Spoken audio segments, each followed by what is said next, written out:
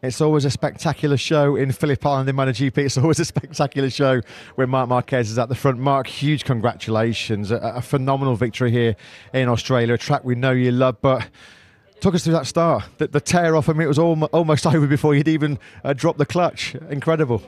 Yeah, you know, in the end, was my fault because it's not a rule, but with the riders always we speak to try to avoid to remove the tear off on the grid.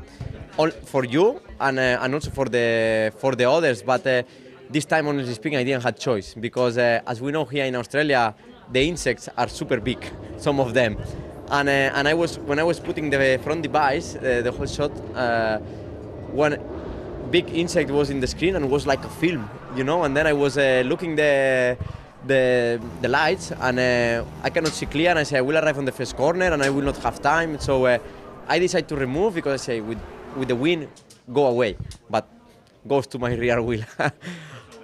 On that moment, I didn't realize a lot. I saw that we're there, but I say, wow, super unlucky. I mean, cannot be like this, but yeah, it was like this. Marc, I've been here nearly 30 years. I've never seen anything quite like that. Of course, I think you dropped back to 13th in the first corner.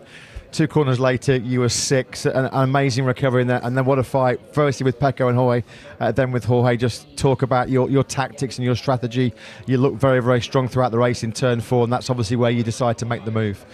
Yeah, I mean, when I was 13 on the first corner, I don't know, I was on the end of the straight and I saw Marini, some Yamaha here. I say, I'm far. I don't know where I am, but I'm far.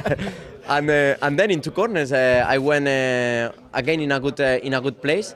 Then I decide to, because here you need to manage the tire, but I decide to use all the tire, say, let's see what we can do. And I use a lot the tire on the first laps to have that come back, to try to catch, especially Pecco. Second was my target, because Martin, we had a very similar pace, but I didn't have more to catch him.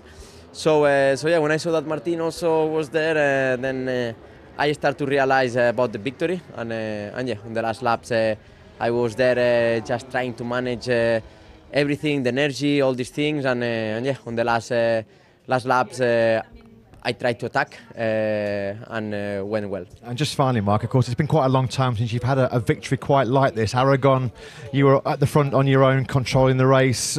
Misano, a special situation with the flag to flag. This was an old style, proper big old battle, which Marc Marquez was involved in. I'm sure you really enjoyed that, especially at a track like Phillip Island. Yeah, this one was old style. You know, this kind of circuits, when you have a lot of stop and goes with the aerodynamics we have now, you cannot do this kind of races. But here in Phillip Island, that you don't have a heartbreak points, you can follow the others in a good way, and this is one of my strong points in the riding style. And yeah, in fact, when I was behind Martin, I was super comfortable. I was riding in an easy way, we can say.